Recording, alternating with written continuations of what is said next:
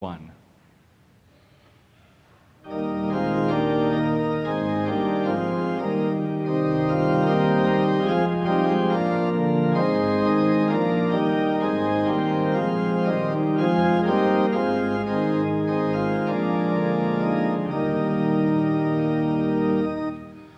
Will you let me be your servant?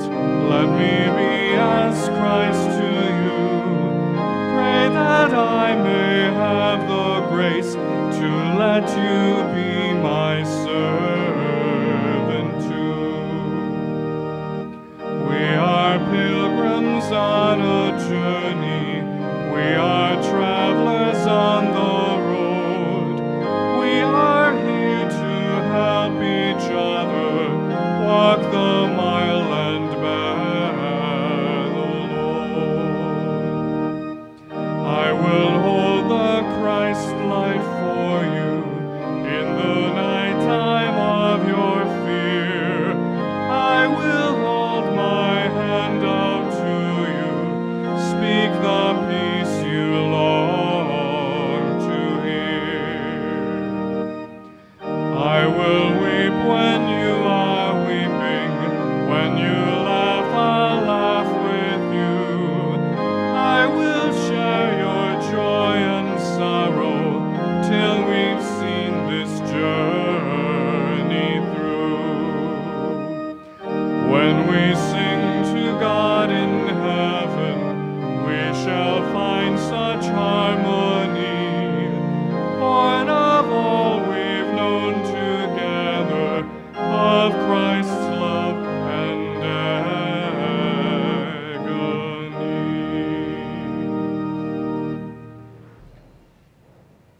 Let us continue our prayer in the name of the Father, and of the Son, and of the Holy Spirit.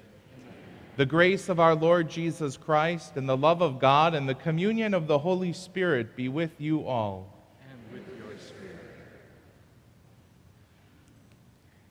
We gather today at this Eucharistic celebration to be nourished in word and sacrament. As we approach the table of the Lord, let us come with humble and contrite hearts. My dear brothers and sisters, we gather together each and every week to be humbled by our God, to focus our gaze and attention on Him and the many ways in which God calls us to a transformation of our lives and our hearts. Let us pause for a moment to prepare for these sacred mysteries then by calling to mind our sins and asking for God's forgiveness.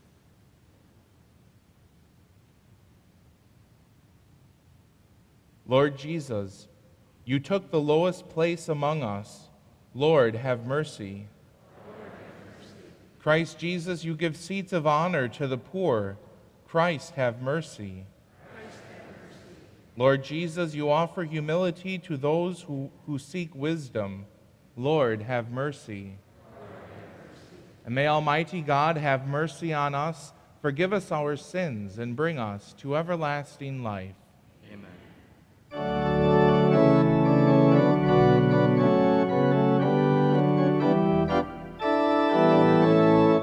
Glory to God, glory to God, glory to God in the highest, and on earth, peace to people of good will. We praise you, we bless you, we adore you, we glorify you, we give you thanks for your great glory, Lord God, heavenly King, O God, almighty Father. Glory to God, glory to God, glory to God in the highest, and on earth, peace to people of good will. Lord Jesus Christ, only begotten Son, Lord God, Lamb of God, Son of the Father, you take away the the world, have mercy on us. You take away the sins of the world, receive our prayer. You are seated at the right hand of the Father. Have mercy on us. Glory to God, glory to God, glory to God in the highest, and on earth, peace to people of good will. For you alone are the Holy One. You alone are the Lord. You alone are the Most High, Jesus Christ. With the Holy Spirit, in the glory of God the Father. Glory to God, glory to God, glory to God in the highest, and on earth, peace to people of good will. Amen. Amen.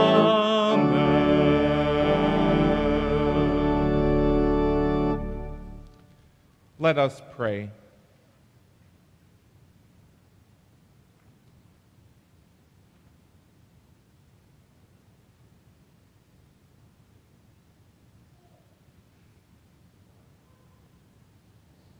God of might and giver of every good gift, put into our hearts the love of your name, so that by deepening our sense of reverence you may nurture in us what is good, and by your watchful care keep safe what you have nurtured. Through our Lord Jesus Christ, your Son, who lives and reigns with you in the unity of the Holy Spirit, one God, forever and ever.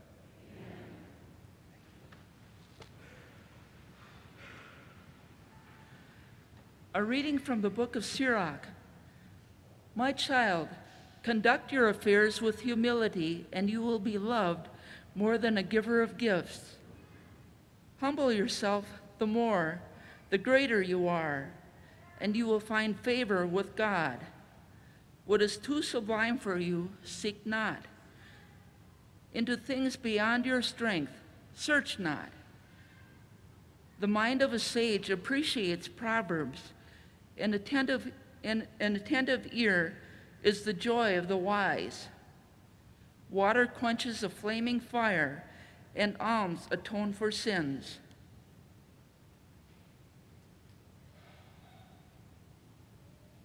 The word of the Lord.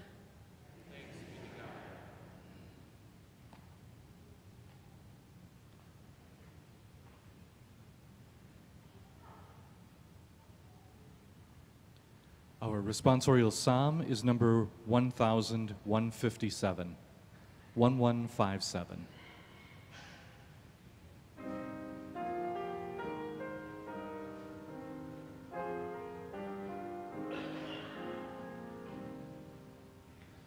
God, in your goodness, you have made a home for the poor. God, in your goodness, you have made a home for the poor. The just shall rejoice at the presence of God. They shall exult with glad rejoicing. O sing to God, make music to God's name. The Lord is his name.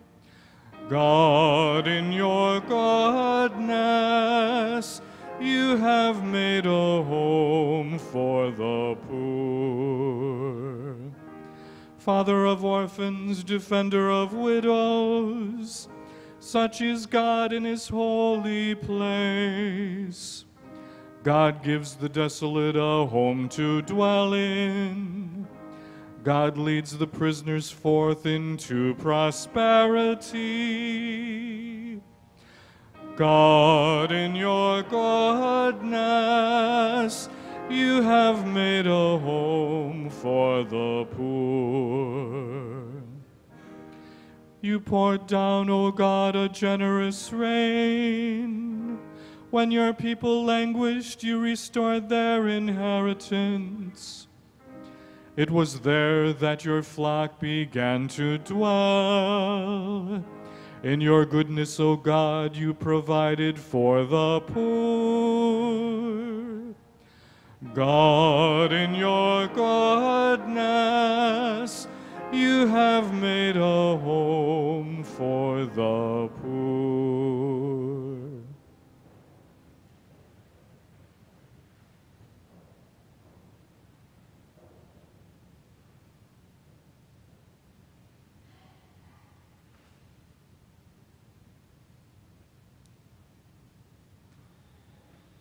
A reading from the letter to the Hebrews. What you have come to do is nothing known to the senses, not a blazing fire or a gloom or total darkness, or a storm or trumpet blast, or a sound of the voice speaking, which made everyone that heard it beg that no more should be said to them.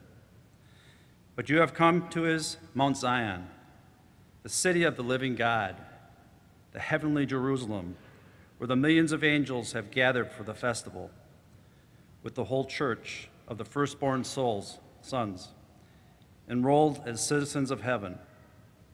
You have come to God himself, the supreme judge, and to the spirits of the upright, who have been made perfect, to Jesus, the mediator of a new covenant, and to purifying blood, which pleads more instantly than Abel's. The word of the Lord.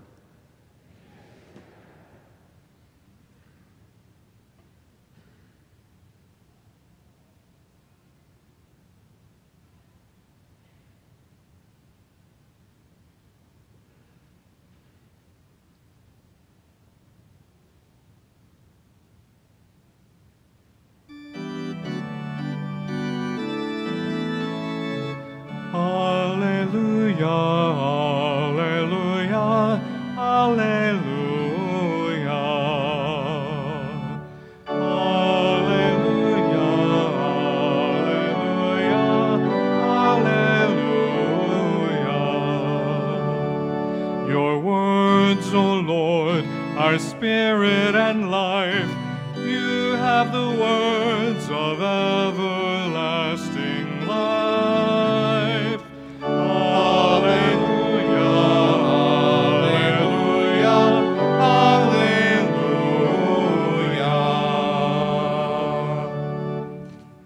The Lord be with you. And with your spirit. A reading from the Holy Gospel according to Luke.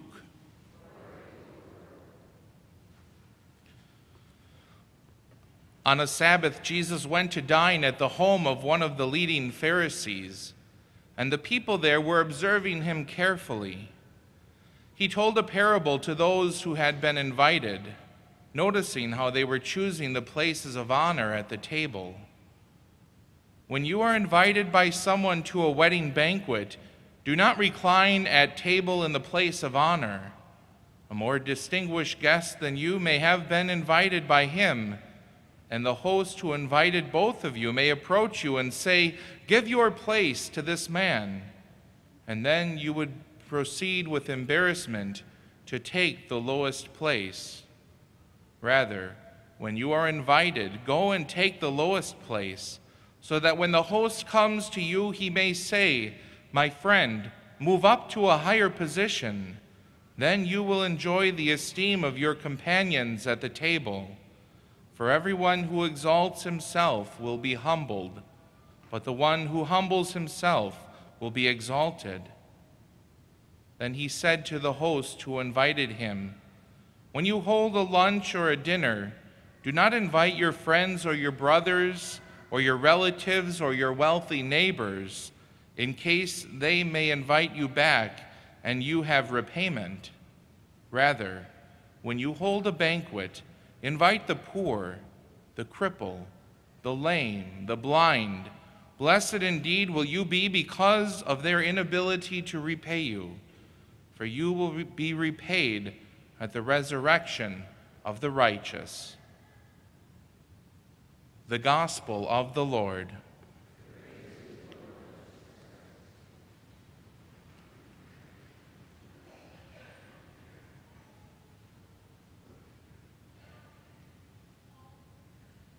My great-grandma recounts a pretty incredible story. I remember growing up, and she shared with me what life was like growing up on the farm near the town of Erin, Wisconsin.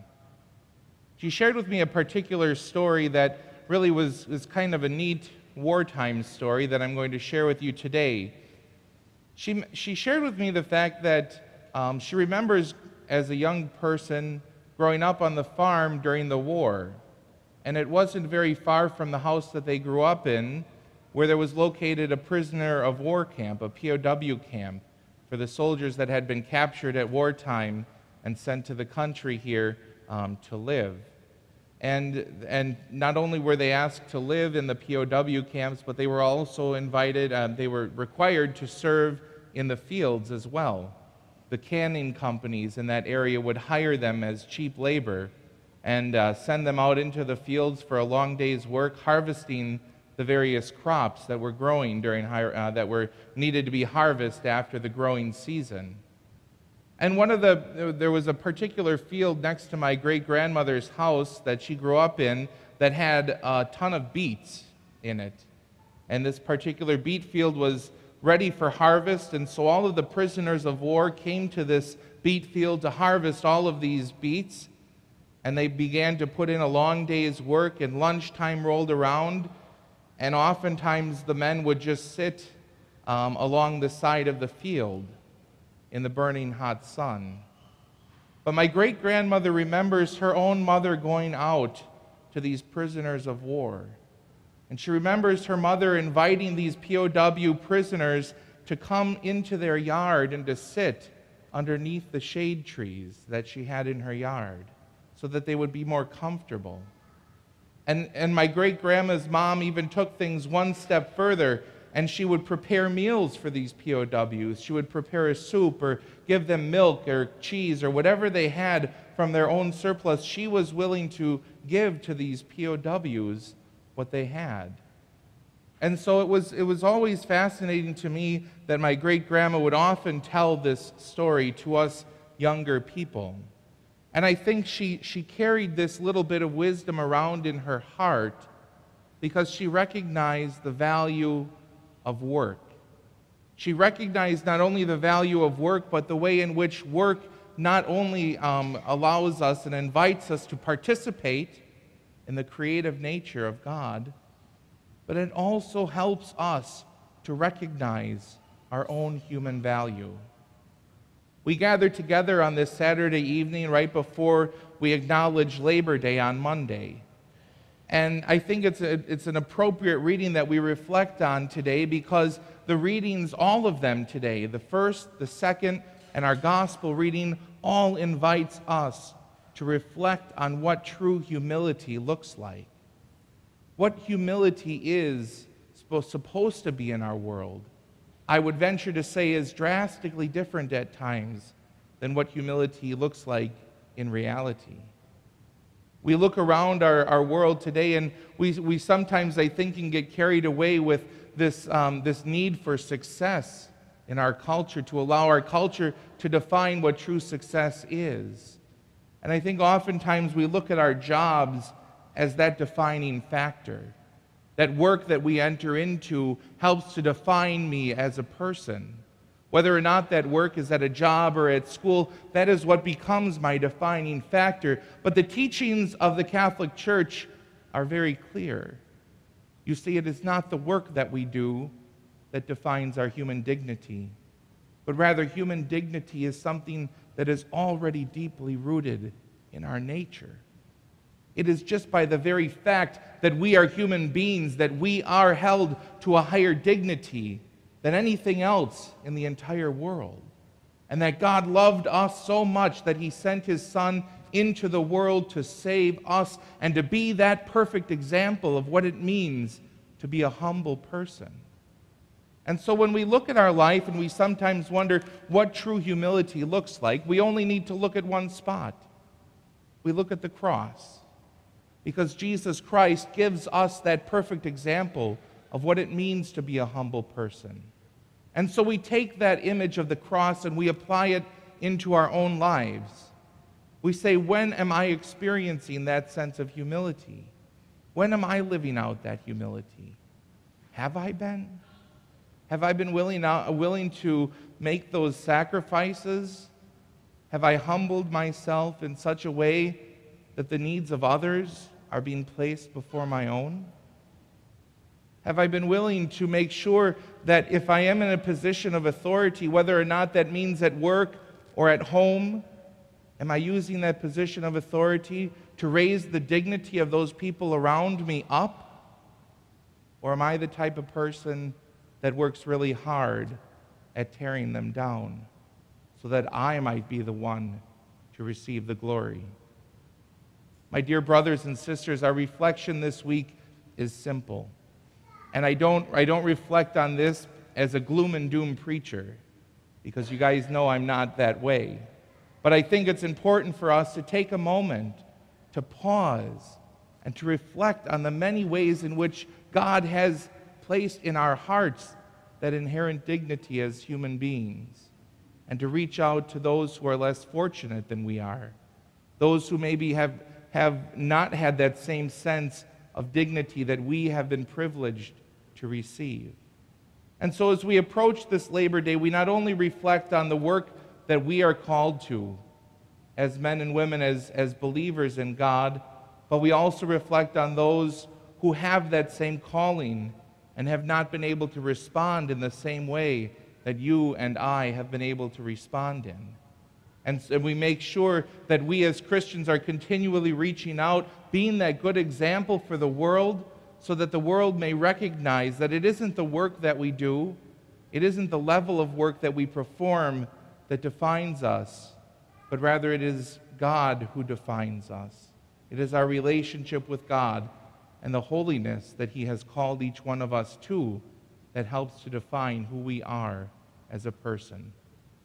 And so let us take a moment this week as we reflect on Labor Day, as we reflect on the wonderful work that God has called each one of us to pause for a moment, to make a difference in the lives of those around us, to make sure that the work that we enter into is always building up the kingdom of God, so that the world around us may be a more peaceful place, may be a place of productivity and love, and may be a place that continually reflects the goodness that God has called each one of us to work for.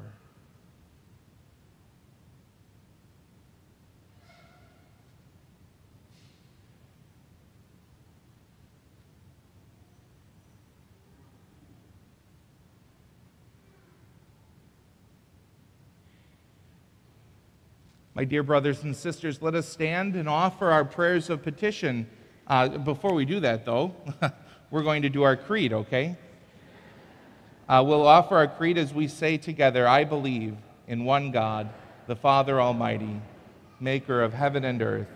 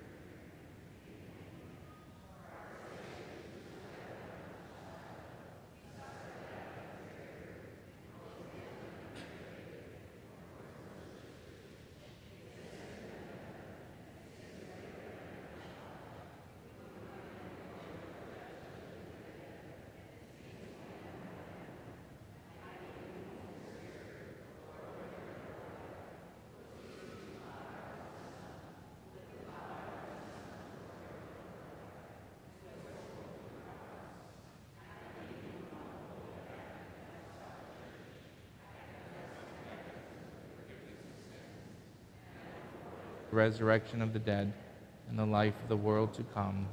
Amen. Let us acknowledge God as the source of all that is good, and with humble hearts offer our prayers for the needs of the church and those of the whole world. Our response is, Lord, hear our prayer. For our church, that by our humility we may show the face of Christ to the world, we pray. Lord, hear our prayer. That the government policies support and protect manufacturing efforts and jobs in our own country, we pray. Lord, hear our prayer. That communities and corporations strive to create decent jobs with adequate pay, we pray. Lord, hear our prayer. For students returning to school, for teachers, and for families as the new school year begins, we pray. Lord, hear our prayer. For the Jewish people as they observe their New Year celebration of Rosh Hashanah later this week, we pray. Lord, hear our prayer.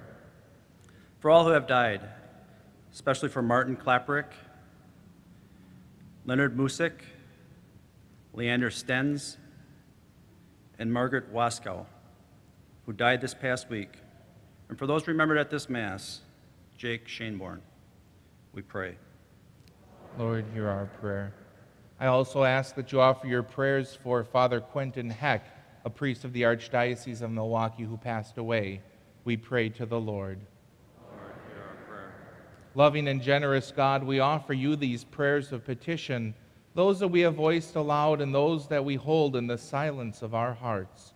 And we ask that you answer them through Christ our Lord. Amen.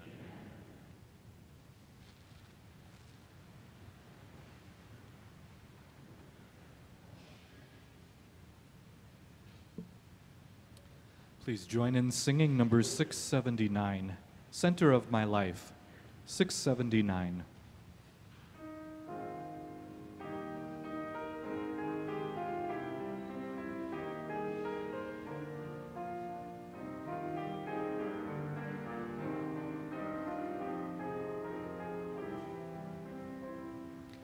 O Lord, you are the center of my life.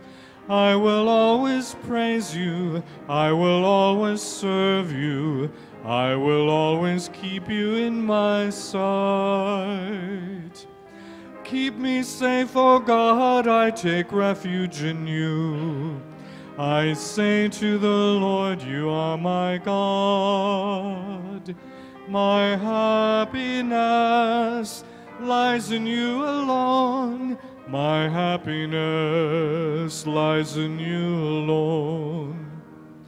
O Lord, you are the center of my life. I will always praise you. I will always serve you.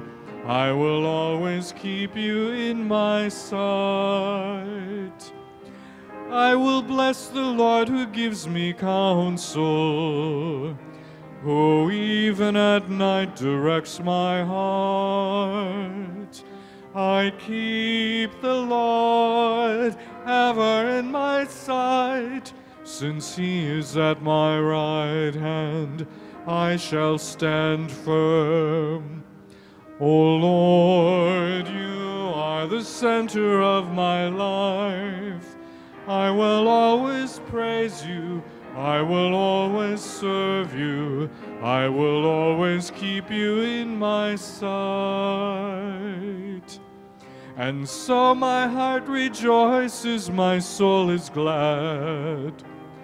Even in safety shall my body rest. For you will not leave my soul among the dead, nor let your beloved know decay. O Lord, you are the center of my life. I will always praise you. I will always serve you. I will always keep you in my sight.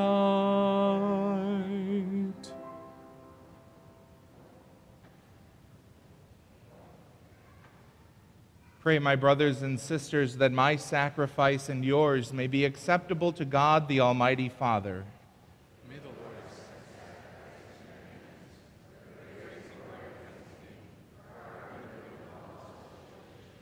May this sacred offering, O Lord, confer on us always the blessing of salvation, that what it celebrates in mystery, it may accomplish in power, through Christ our Lord. The Lord be with you. Lift up your hearts, and let us give thanks to the Lord our God. It is truly right and just, our duty and our salvation, always and everywhere, to give you thanks, Lord, Holy Father, Almighty and eternal God. For you laid the foundations of the world, and you have arranged the changing of the times and seasons. You formed mankind in your own image, and you set humanity over the whole world in all its wonder, to rule in your name over all you have made, and forever praise you in your mighty works through Christ our Lord. And so, with all the angels and saints, we praise you as in joyful celebration we acclaim. Holy, holy, holy Lord God of hosts, heaven and earth are full of your glory. Hosanna, Hosanna, Hosanna in the highest. Blessed is he who comes in the name of the Lord. Hosanna, Hosanna, Hosanna in the highest.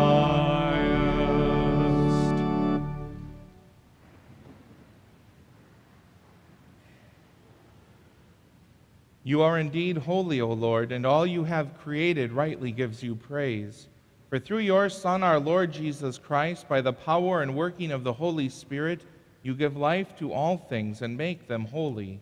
And you never cease to gather a people to yourself, so that from the rising of the sun to its setting, a pure sacrifice may be offered to your name. Therefore, O Lord, we humbly implore you, by this same Spirit, graciously make holy these gifts we have brought to you for consecration, that they may become for us the body and the blood of our Lord Jesus Christ. For on the night he was betrayed, he himself took bread, and giving you thanks, he said the blessing, broke the bread, and gave it to his disciples, saying, "Take this, all of you, and eat of it, for this is my body, which will be given up for you."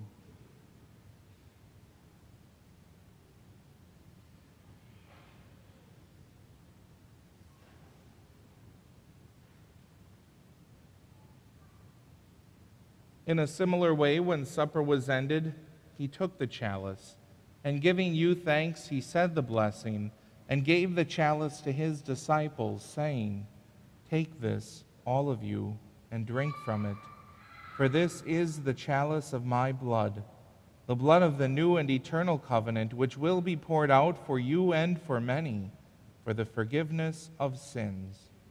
Do this in memory of me."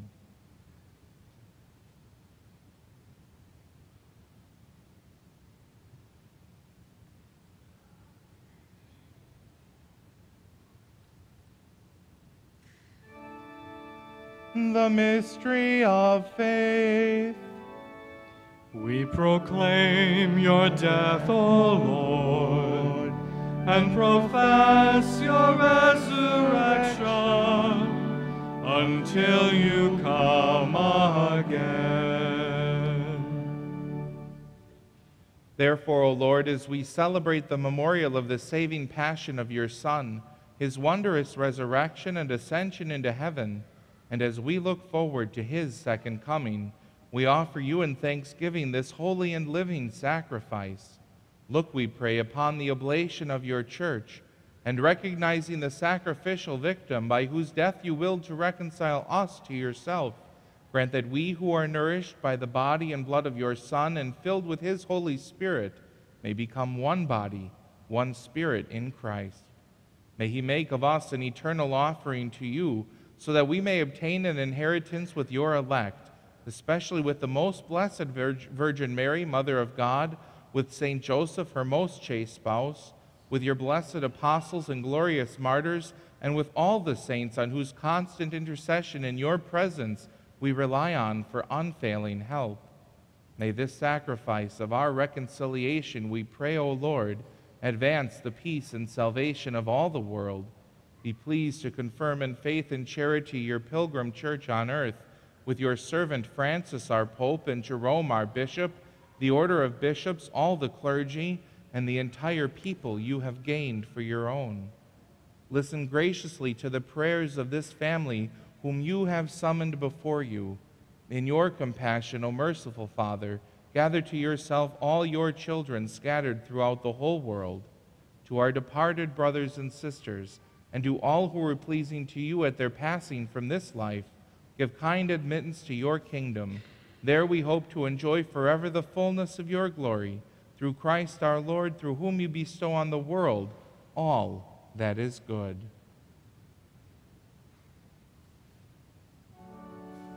Through him and with him and in him, O God, Almighty Father, in the unity of the Holy Spirit, all glory and honor is yours forever and ever. Amen. Amen. Amen.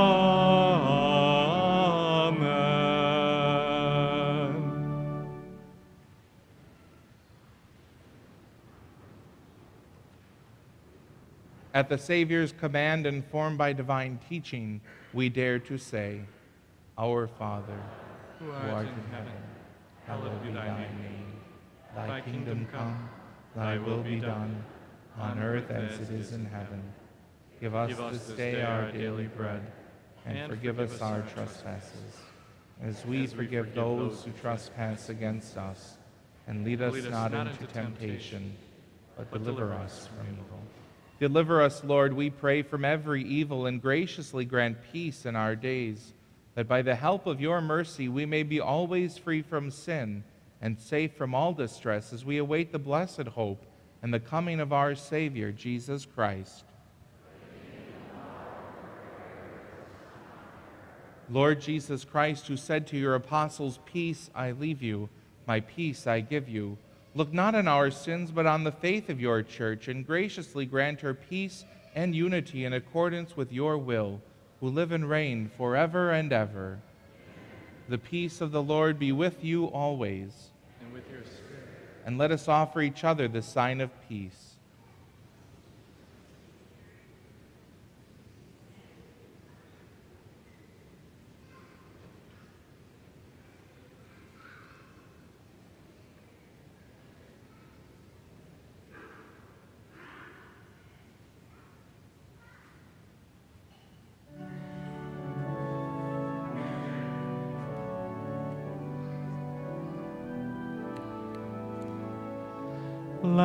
Lamb of God, you take away the sins of the world.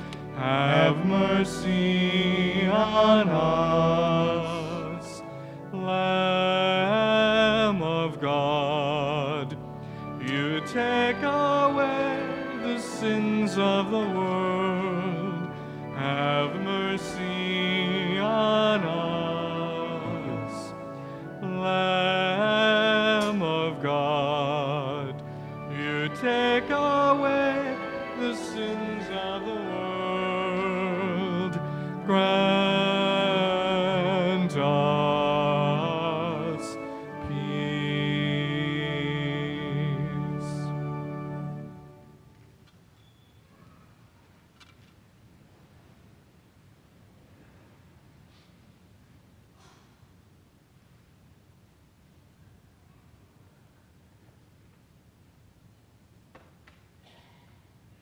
Behold, the Lamb of God. Behold him who takes away the sins of the world. Blessed are those called to the supper of the Lamb.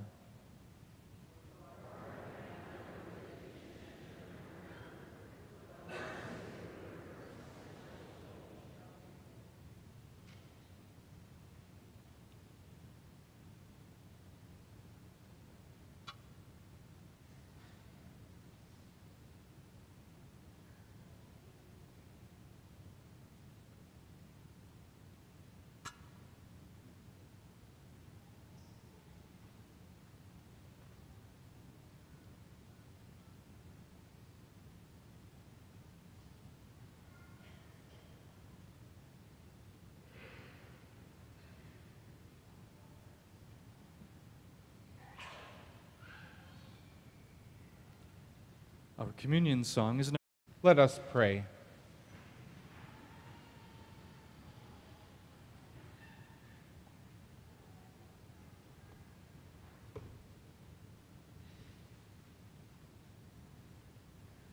Renewed by this bread from the heavenly table, we beseech you, Lord, that being the food of charity, it may confirm our hearts and stir us to serve you and our neighbor, through Christ our Lord.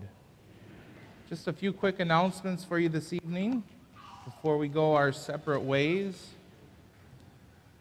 Come on, you want to give announcements? Come on, you can sit right up here. Right here. I got a spot for you. She's not quite sure. It's much like the homily.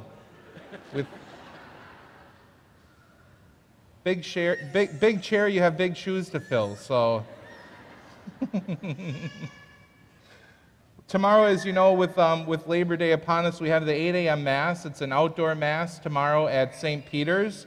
So we invite everyone to join us out at St. Peter's for the outdoor Mass. That's Monday. Oh, tomorrow's Sunday. Yeah. That's right. Thanks, Paul. See. I'll be moving over to that chair. That's right. After Thank this you. Mass. Thanks.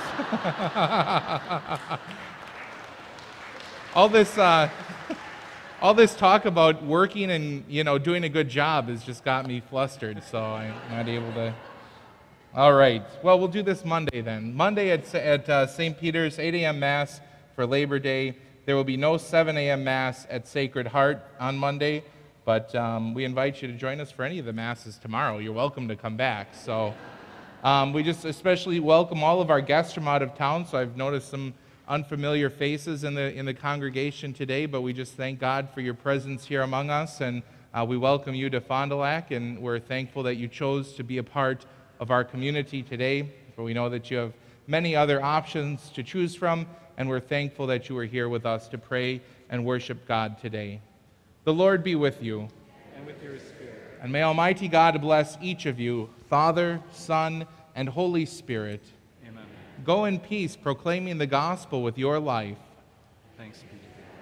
Our closing song is number 734, Bring Forth the Kingdom. 734.